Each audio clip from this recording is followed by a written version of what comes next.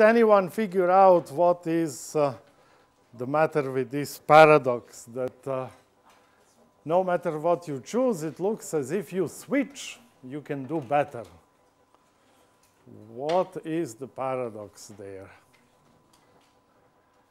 Right, so what was the problem? The problem was someone tells you, look, here are two boxes, right?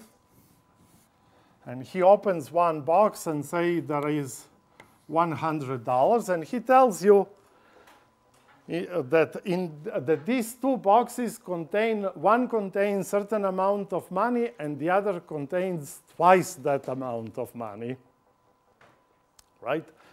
He opens one box, it's $100, and you are now given a choice: should you switch or should you stay with this? Well, the paradox is, you see, let's just to do it in a more general way, assume that was X amount of money here. Then what is the expected value it is of money in this box? With probability 1/2, the expected value is, the value is 200. And with probability 1/2, the value will be 50. So what is this? This is 100 plus 25, so this is 125. So it looks like because the expected value here is larger, you should switch. But look, if you do it for x, right? If you do it for x, what is the expected value?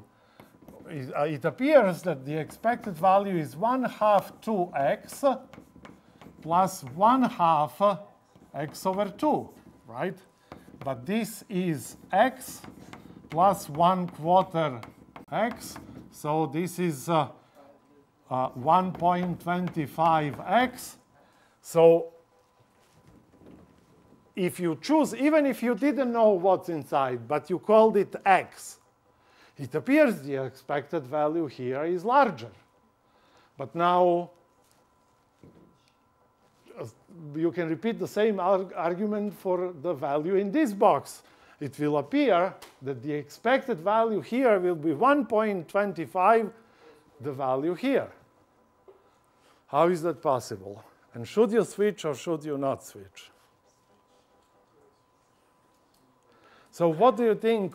What is the paradox? What makes this problem paradoxical? It's either bigger or small. It's Schrodinger's money.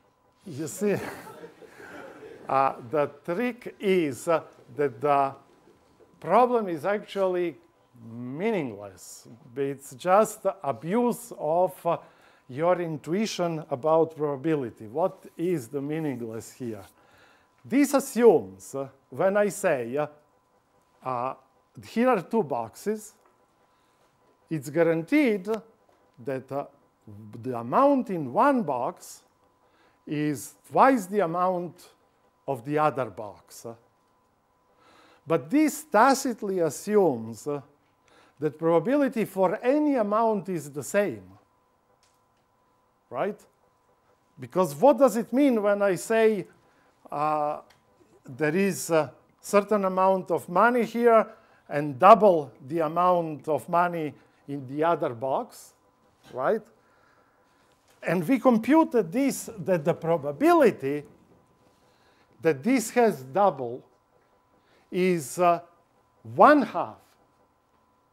But you see, this doesn't make sense because this would mean that all pairs x to x are equally likely. But that's not possible because x can be a real number, right? So it's impossible to find this uniform distribution of x for all values of x. So the problem simply is playing with your intuition about probability. Now, what happens to make it possible? You have to discretize probability. So you can say assume that the possible values of money are 1 and 2, 2 and 4, 4 and 8, and so 4 up to, say, 2 to the 100 and 2 to the 101, right? Now, if I say all these possibilities are equally likely, we can, in fact, compute the probability. So this is 0. The probability is 1 over 101 for each of these pairs, right? Because now we have finitely many possible values. OK, so now, if you repeat the experiment, if I told you I picked with equal probability one of these values, and in one box I put this, in the other box I put twice as much. And you now open one box and say you find that this is 2 to the whatever, say 31 many dollars. Should you switch or should you not switch? You have enough money for everything. It's a lot of money at play. What do you think? When should you switch? Now, I am claiming when I open the box for you and show you, you have a piece of information. What piece of information do you have? You still don't know. For example, assume that I open a box and there is $16 there. Now, possibility is $8 in the other box or $32 in the other box. And lo and behold, with equal probability, 1/2, because all of these pairs were chosen with equal probability. So the pair 816 has the same probability as pair 1632. What is the information that you get? The hint is you should switch always except when? Except if it's an odd number. Odd number, or if it's not a power of 2. It is, all of them are powers of 2, because I told you they are all elements of this set. You switch unless you get 2 to the 101. Exactly. You switch. You see, if you get $1, you know for sure the other box has 2. You switch. The only situation when you don't switch is when you get that you have 2 to 101 many dollars, because you know that the other is. Now, if you draw anything else and you see what it is and you verify that it is not these n cases, you should switch, because now this computation is valid. But the paradox disappears. Right? So it's important to know when we say, what does it mean if I tell you I have certain amount of money, every amount with equal probability? Is this possible? Is this meaningful statement? I can have, well, if you are a US Federal Reserve, then you have unlimited amount of money, right? So Bernanke can have, or who is now, Yellen is the head. She can have any amount of money with probability. This doesn't make sense, because the amount of money is infinite. It's impossible, say, $0, $1, $2, that all these values are equally likely, because the probability would have to be 0, right? There is no probability distribution on an infinite set that satisfies this property. Okay, so that teaches us that, that probabilities is kind of something pretty slippery. And we should be careful. Okay, so let's go back to algorithms. And let's see how probability operates in practice, right? With randomized algorithms. And What's the extreme value for the power? so the extreme values are $1 and 2 to 101. So how are you supposed to know the extremes? Well, I have to tell you. Because only then the problem becomes meaningful. I cannot tell you all the values are equally likely if I don't tell you how many values there are. Right? Because if there are 16 values, probability is 1 over 16 for everything. But you cannot have infinitely many values with equal probability, because if probability is p, you would get this would either diverge or be 0. So in order to make the problem meaningful, I have to tell you the range, because only then equally likely makes sense. Okay, so given n elements, the task is to select the ith smallest element. This problem is called usually order statistics. Don't ask me why, but that's how it is called. So in particular, for I equals to 1, we get the minimum. For I equals to n, we get the maximum. And for I equals floor of n plus 1 over 2, you get the median. Okay? Now, both minimum and maximum can be found in linear many steps. You just go through the array, and you keep the largest element you have seen so far.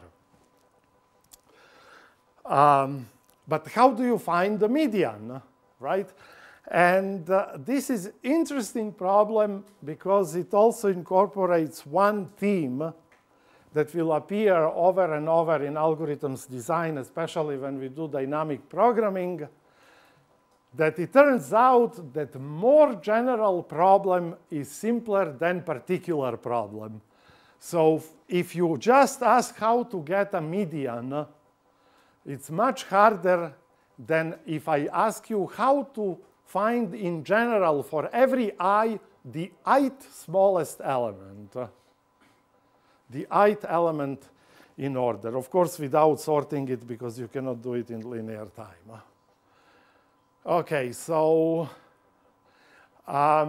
if you sort it, that becomes trivial, but it costs you n log n many steps, and the point here is to do it in linear time.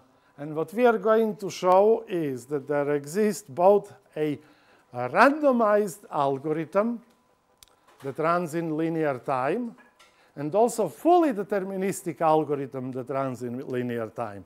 So one would wonder, why would we bother to do something in a randomized way if we can do it with the same time bound in a deterministic way? What do you think? What would be the reason, now that you studied a little bit the master theorem and asymptotics?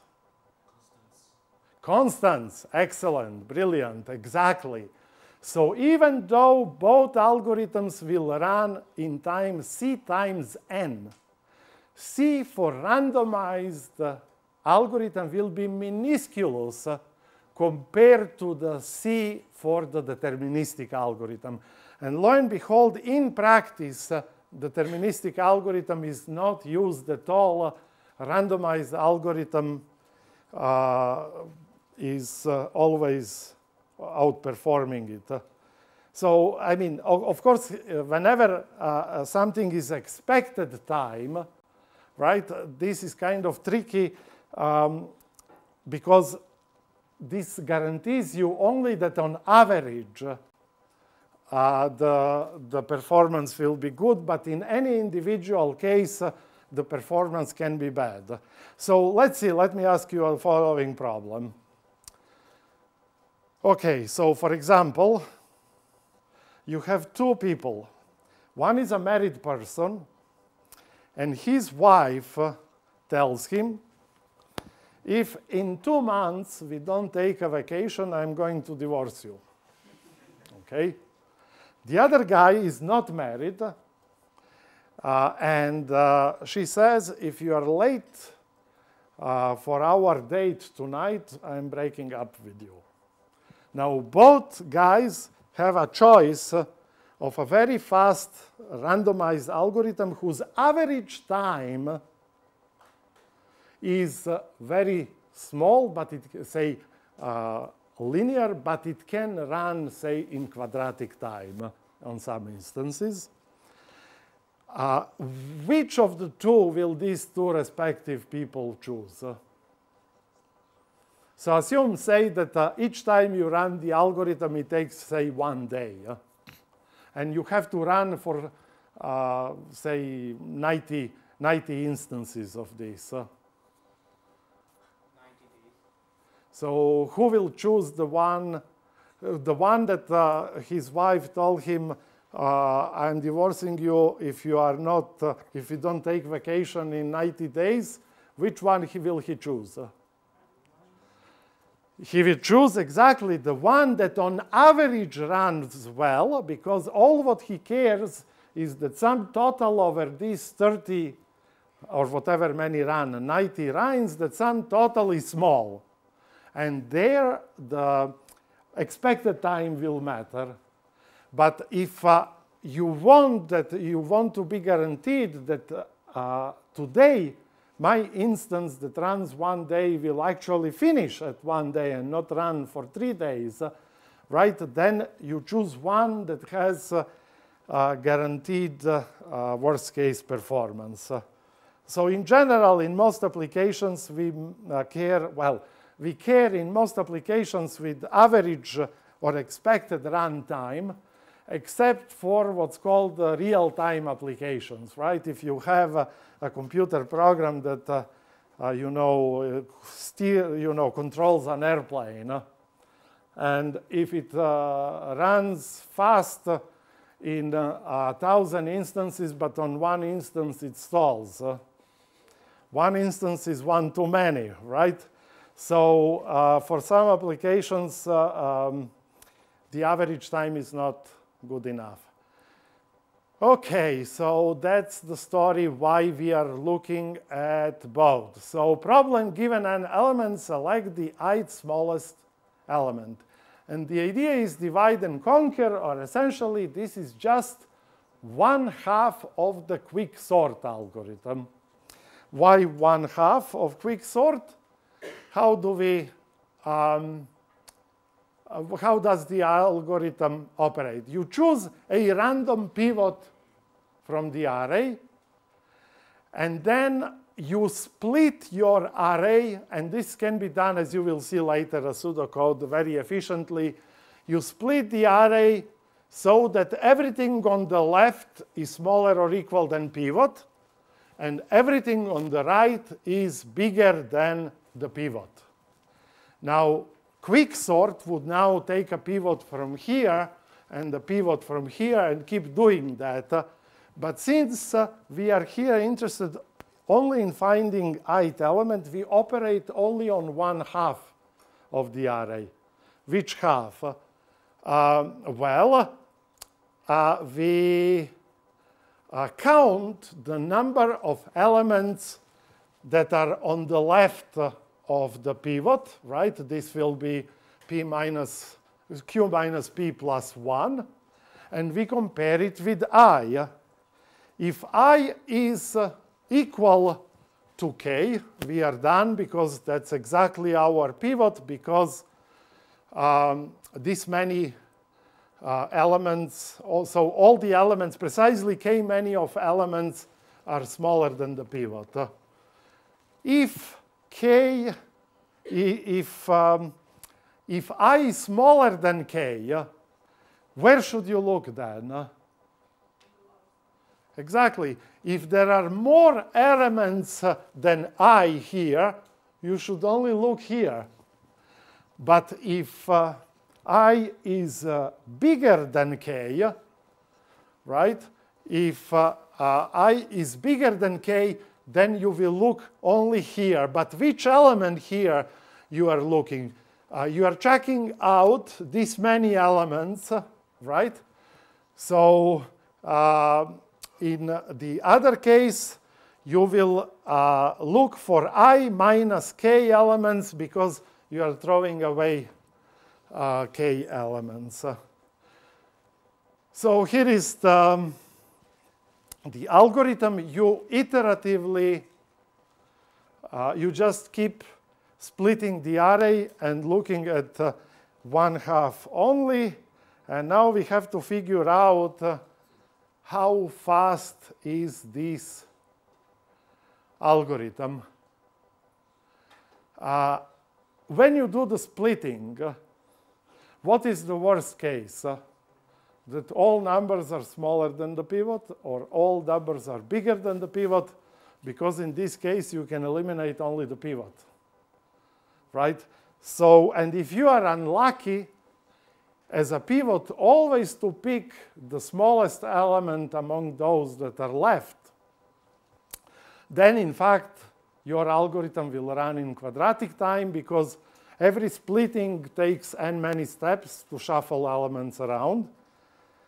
And at each round of iteration, the number of elements drops for 1. So the total complexity is n plus n minus 1, and so forth, so n squared. Okay. So this is the worst case performance. But clearly, if you pick your pivot randomly from the array, this kind of situation is extremely unlikely to happen, right? So what we want to do is, first of all, we will assume that all elements in the array are distinct, right? What happens with our algorithm, for example, if all elements are equal? How fast will it run?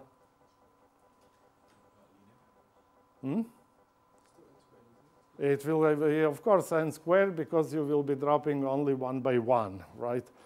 But we will see how to fix that so that this actually is not, so that the algorithm becomes immune to lots of repetitions. Okay, let's call a partition balanced partition if the ratio between the number of elements in the smaller piece and the number of elements in the larger piece is at least 1 to 9. Is this correctly worded? Is at least,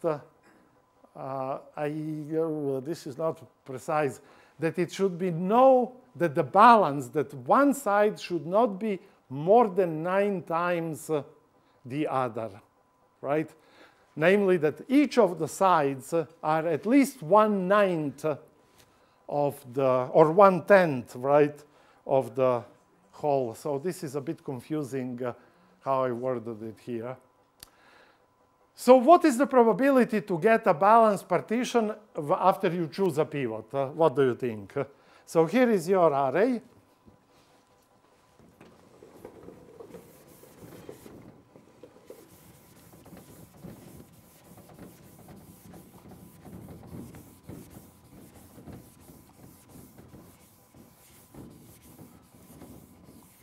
Maybe I can motivate you to study randomized algorithms by telling you that maybe I shouldn't be spreading rumors, but what the heck.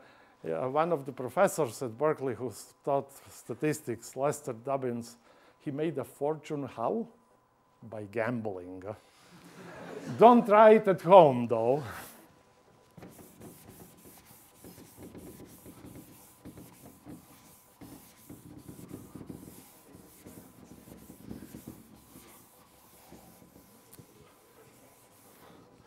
Okay. So here is your array. What is, if I pick the pivot at random, what's the probability that the partition will not be balanced? To simplify things, let's imagine first that the whole array is sorted. What is the probability if I pick an element at random that the partition will be unbalanced? Yes, so it will be unbalanced if I choose here where I have 1/10 of the elements, or if I choose here also 1/10 of all elements. So lo and behold, it will be, so to be balanced, So probability to be balanced, assuming they are all distinct, is 8/10. So it's a pretty large probability that the partition will be balanced. Wouldn't it be balanced only if you get the middle number as pivot? No, balanced means that the ratio, that the small part is at least 1/10 of everything, so that they are in size at most 1 to 9, right? So it's not really, it's kind of liberal definition of balance. Maybe I should call it not terribly unbalanced, but that's a bit of a mouthful, right? Okay, so probability to get a balanced partition is,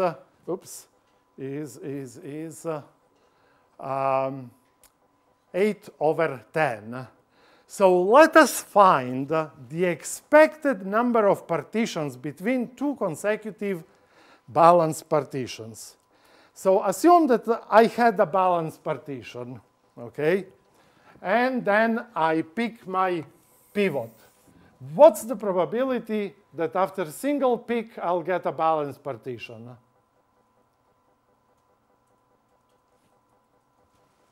What's the probability? 8/10. So expected number of picks is 8/10, just one single partition. What's the probability that I'll need two picks? So first I fail and then I succeed. What's the probability that I first fail and then succeed? Yes? Exactly. So 2/10 times 8/10 plus, what's the probability that I'll have to do 3 partitions? Exactly. So 3 times 2/10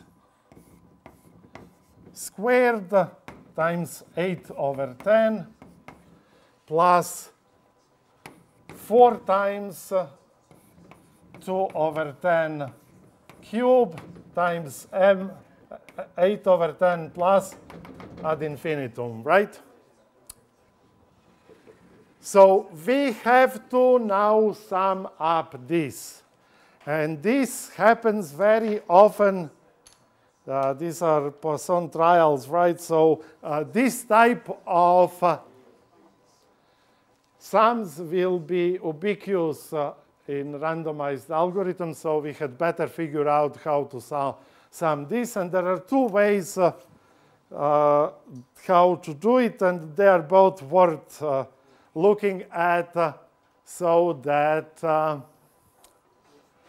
we figure out how to sum this. Why? Because obviously I can take 8/10 in front of everything and then have, right, just this sum, which is this sum here. How do we sum that?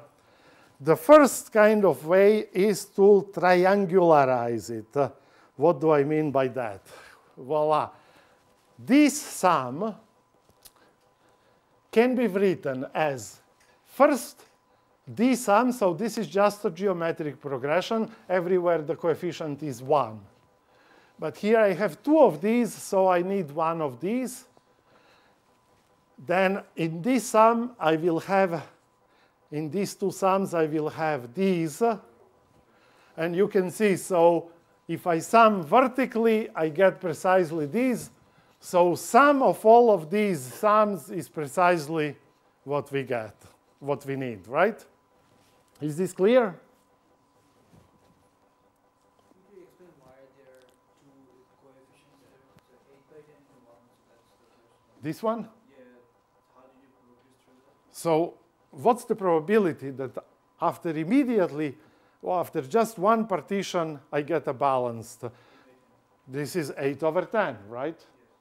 Now, what's the probability that I will have to do 2 partitions? This means once I failed and then succeeded. Probability to fail once is 2/10 times probability to succeed is this. And why the 2? Sorry? Why the 2? Which, these 2? Because it's, what is the expected time? Sorry, the expected value. So expected value of a random variable x that is discrete is sum I goes from, say, 1 to infinity. Value I times probability of value I. Right? This is the definition of expected value. Expected value is when you sum up possible values weighted by the probability, right? Just the first moment, right? So, for example, if we gamble, right? Say probability to win is 1/2 and I get $1. Probability to lose is also 1/2, but I lose $2. What is my expected value if I repeat this gambling lots of times? What's the average gain or loss per each run? It will be right. Right, so it is the probability is 1/2 times 1 plus 1/2 times -2, so -1. So that's exactly what you have here, right? Okay, now if you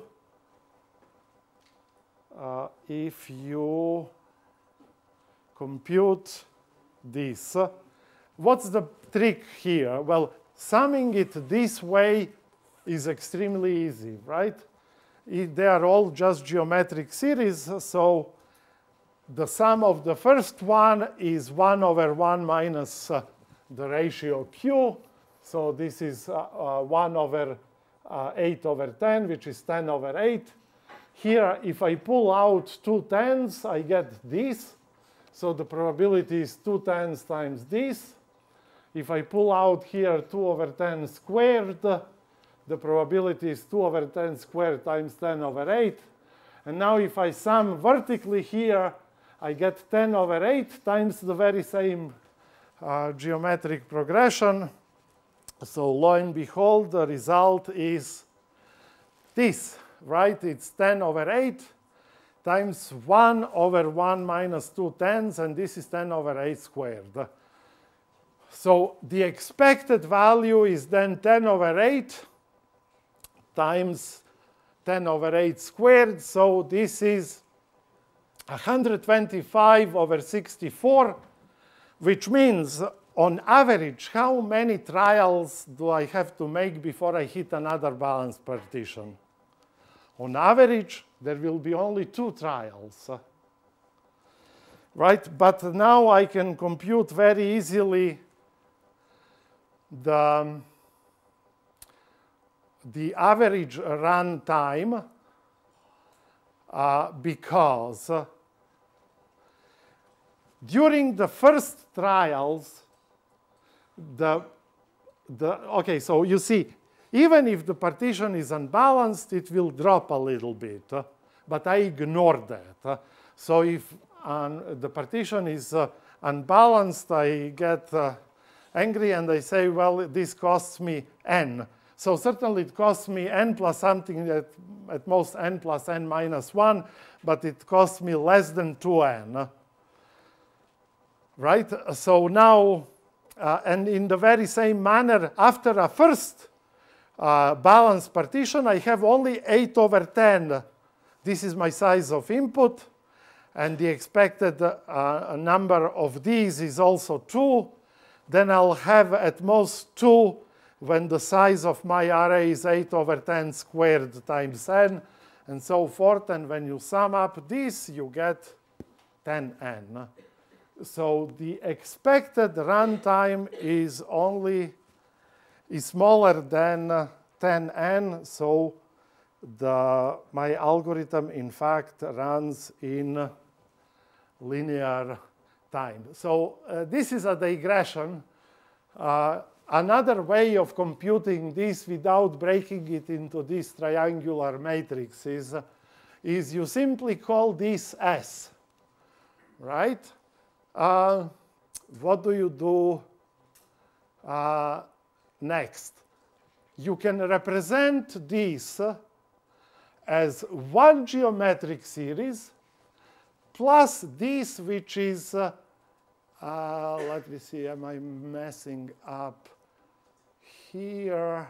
Not two, yeah, so I have two of these, voila, two of these here. I have three here, this is 2 plus 1. I have 4 here, this is 3 plus 1, and so forth. But now notice, so this part here is just my geometric series. So this is 1 over 1 minus 2 to the n. But if I pull out 2 to the n, I get precisely what I started with. So I get an equation that S is equal to 10 over 8, right? Times S, right? So I get the expected value is, let me see, what did I, where is S? How did I miss a step here?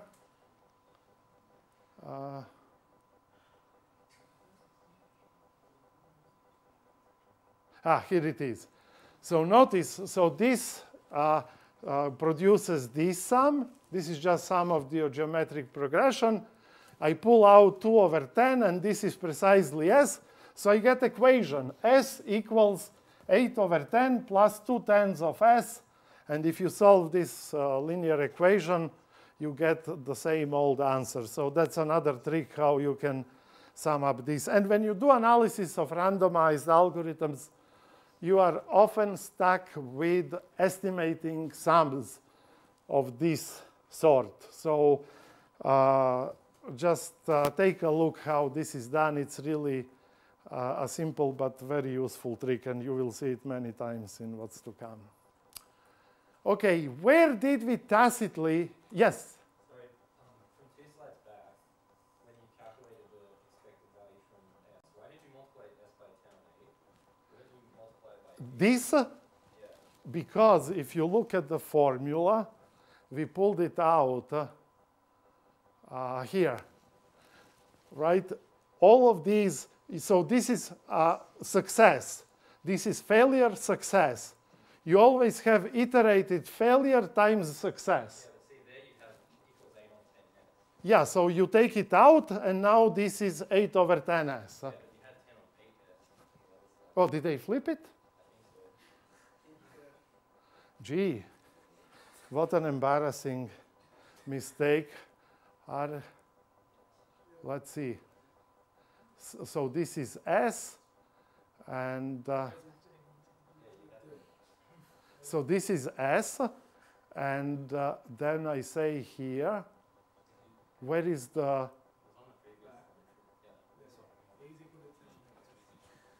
oh, it's 8 over 10. Oh, shoot. Okay, thank you. Is it really? Did I mess it up so badly? Let me see. I guess you are right. Gee, this looks like a 2. Yeah, you know, I'll check it back home, but you might be right. Okay. We learn on mistakes, our own as well as of other people, right? So check this calculation. Oh, I forgot to tell you also, important thing. Whenever you find a mistake, so you get extra credit for this, send me an email. So the point, I always offer extra credit for any type of mistakes or even simple typos. Right? So whoever discovers, the first to discover a typo, or God forbid, a mistake like something embarrassing like this one, you send me email, and I'll of course correct it and record extra credit. And this can push you above, you know, if you're short a few points from HD, you can, it can push you above the limit. or in any case, it increases your grade. So this way, you have an incentive to actually read these notes, and it took me forever to type them, so you had better read them, okay? Okay, now, where did we tacitly assume that all elements are distinct? If you go by the formula, it is 10 by 8. It is 10. I mean, apparently you are correct. Because if you use the formula for the geometric series, the denominator is going to be 1 minus 8 on 10, which is 2 on 10. Which Okay. is 8 on 10, and because you have 1 Go on back top, to and that's 10 on 8. Okay, so the homework is verify the calculations, right? Well, what's a big deal to ask you people? Just test your understanding of the material and my misunderstanding of the same. Okay, so where did we use the yes? When you said that the probability that it's balanced is 8%. Exactly. Probability. When I said that the probability is 8 over 10, I assume that there are no repetitions. Otherwise, if there are repetitions, this, of course, changes. For example, if all are equal. How do we solve this problem in quicksort? Quicksort also needs this fix so that it runs in n log n time, even if the array has huge number of repetitions. So what do we do both here and in quicksort? You take the pivot, and everything smaller or equal than the pivot you put on the left, everything larger or equal or larger than the pivot on the right. If you have lots of values that are equal to the pivot, they will all go to the left. And the array and the partition becomes unbalanced. How do you fix that? But without destroying the tightness of the loop in both quicksort and in this algorithm.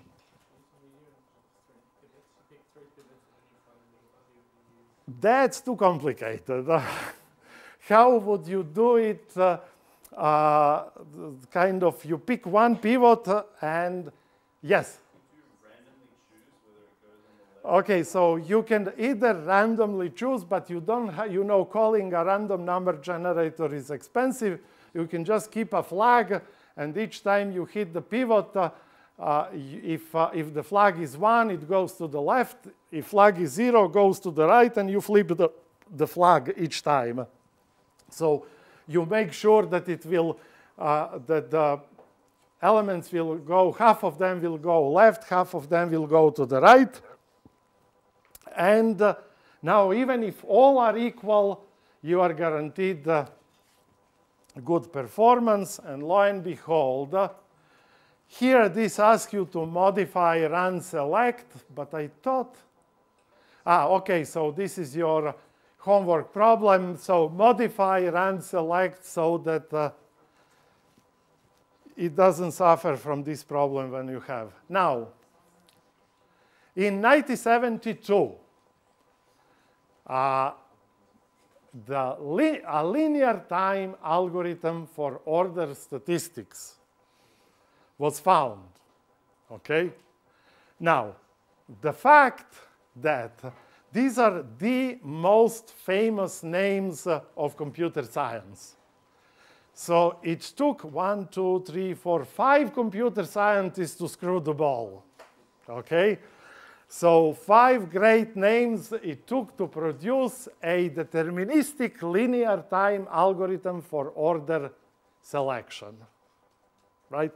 And the idea is really brilliant, but unfortunately in practice, it doesn't work that well, and this is what we want to investigate.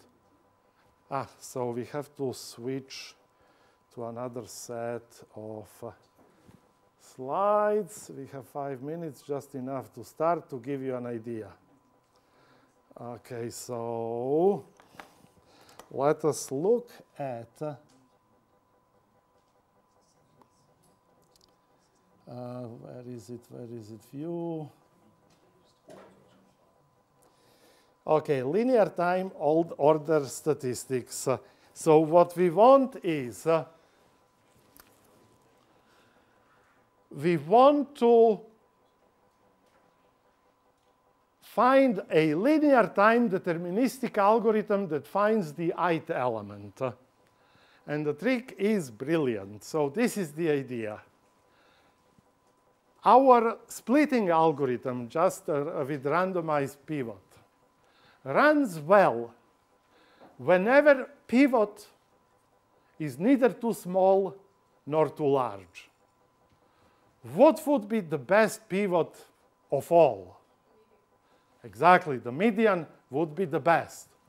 So what we are going to do, we are going to use exactly the same algorithm, except when we need the pivot, we will call the very same algorithm to produce the pivot. But to do that, you have to call the same algorithm on a significantly smaller number of elements, right? And the idea is you simply split the numbers in groups of 5. And then you do the following. You order elements of each group in an increasing order by brute force. So every group, there are only 5 elements. So clearly, they can be all. So the ordering is not between the groups. Only each group is, say, sorted. OK? Now what you do is, now you isolate this middle portion. So these are the medians of each group. And lo and behold, the number of elements here is only 1/5 of the total number of elements. So I can now call the very same algorithm to find the median here. And then I proceed exactly as before, right? So essentially, it's absolutely the same as rand select, except how we choose pivot, right? How do we choose pivot here?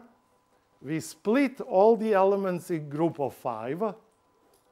We find the median of each group, and then we call that very same algorithm to find the median of these medians of the groups of 5. And how fast is then such an algorithm? Well, let's compute. But don't you also have to sort it between the 5? OK, so what you do, this will be a recursive algorithm. OK, so that's actually an important point. What is the difference between evaluating n factorial in the following way? 1 times 2 times 3 times 4 all the way times n, and evaluation that says n factorial